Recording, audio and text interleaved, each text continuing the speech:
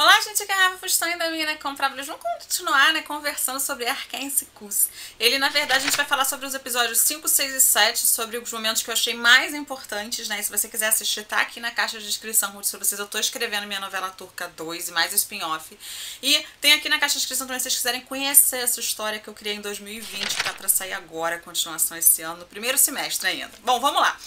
Nesse episódio 5, a gente vê a Demet, reclamando que os computadores não funcionam, Na verdade, o que o Can fez? Ele contratou ali uma pessoa para averiguar o que aconteceu, quem é o espião, O Emre tá totalmente desesperado ali pro irmão não descobrir as coisas, então ele também tá super nervoso.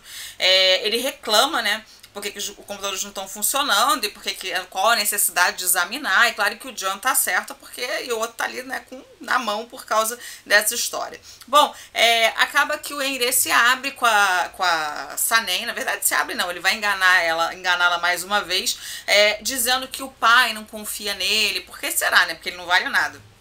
Mas ele vai engabelar ela novamente, vai contar umas histórias que não são reais, inclusive sobre o Can, para fazê-la convencê-la, a continuar ali sendo aliada dele. E essa nem é muito ingênua, gente, porque tá ali na cara do cara que ele é o quê? Picareta. Bom, a Sanem bate a cabeça no vidro porque ele pede para ela participar de uma reunião e tal, bate ali a cabeça, enfim, tentando entrar na reunião, e ela vai acabar saindo da reunião e não conseguindo acompanhar, para desespero dele, daquela noiva dele insuportável que também não vale nada, nasceu de olho junto. Mas depois dessa reunião, o irmão Patife vai conseguir fazer com que a Sanem vá acompanhar o Can num cliente que eles vão e tudo, para a questão de uma campanha que ele tá fechando. Então ela vai junto dele, e a cena é muito engraçada porque ela sobe na moto dele e ela tá ali desesperada, com medo, ela vai toda agarradinha nele. Quem não iria, meu bem? Vai agarrada ali, e ele acha graça daquilo. Tá rolando já ali, umas borboletinhas no estômago, mas ele não tão muito, ligados nisso. Bom, os dois acabam depois da saída do trabalho, e ela consegue tirar umas fotos e passar pro vigarista do irmão, porque até então ela tá acreditando que o Can não vale nada.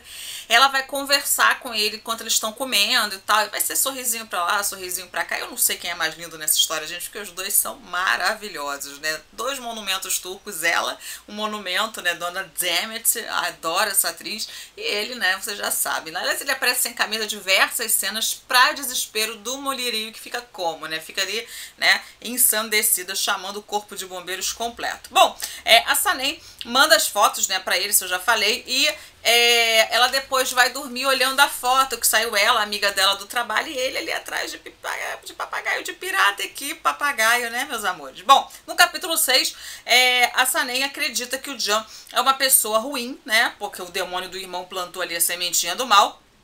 E ela fica babando com a amiga dela, com ele sem camisa e tal, e a amiga fala, mas não é porque ele não vale nada, que não sei o que, fica tentando ali, passar um pano esperto.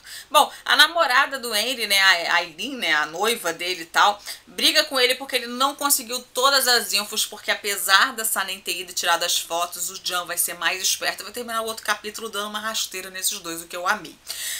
Bom, a Sanem se irrita com as pessoas no trabalho que a chamam de a nova, e mais sem noçãozinha da estrela, o que ela vai fazer? Vai pendurar um cartaz dizendo que ela não é a nova, que ela se chama Sanem e tal, e o Can vai chegar, vai achar graça daquilo, ele ainda acha graça, mas tudo bem, é novela, e ele vai pendurar numa esqueleta lá que tem no meio do caminho.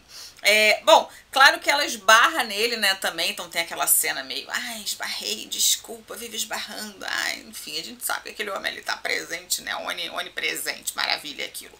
Bom, a amiga lhe abre os olhos, de que acha que o que ela está fazendo com o chefe é errado, A amiga muito esperta, muito malandra, gostei dela.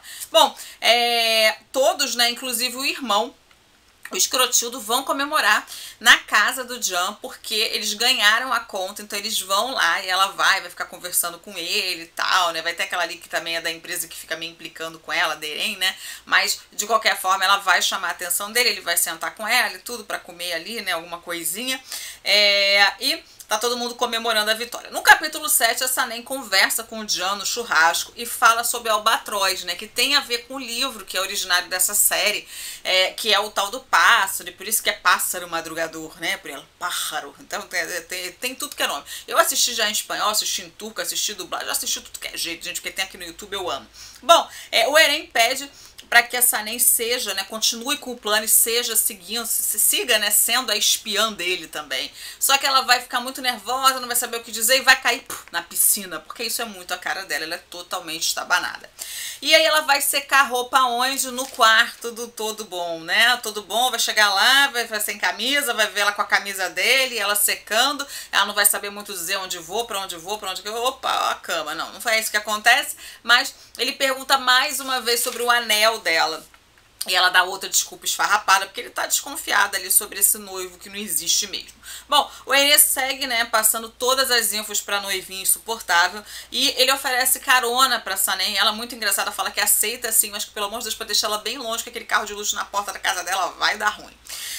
A Sanem, então, tenta devolver o anel, e o Eren fala que ele não quer o anel pra lembrar que ele ajudou, então que ela agora deve uma coisa a ele, enfim, o cara não vale nada.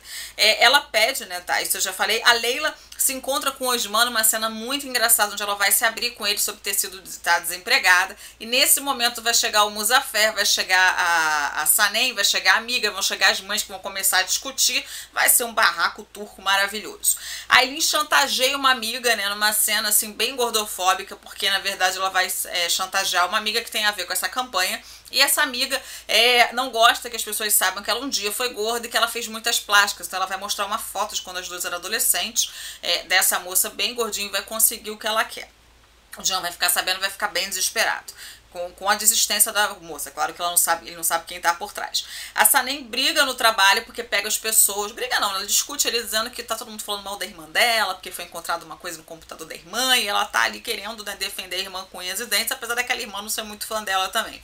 Bom, a Leila chega a ser acusada pelo técnico do TI, que encontra algumas mensagens, né, plantadas, claro, pelo Emre, no computador dela. E aí, mais uma vez, né, a Sanem tenta sair dessa teia de aranha que ela entrou, mas ele não tira a Sanem de jeito nenhum, e ele agora quer que interrompa o trajeto do Can até o hotel onde ele vai querer se encontrar com a mulher e querer mudar ali a cabeça dela. Bom, é isso, a gente segue comentando essa novelinha que vocês amam, e que por enquanto eu estou gostando, mas eu não estou amando, porque eu quero as cenas de romance, eu quero beijo, né, eu quero aquilo. Bom, vamos embora. Beijo grande, eu vou ficando por aqui, até o próximo vídeo, pessoal. Tchau, tchau.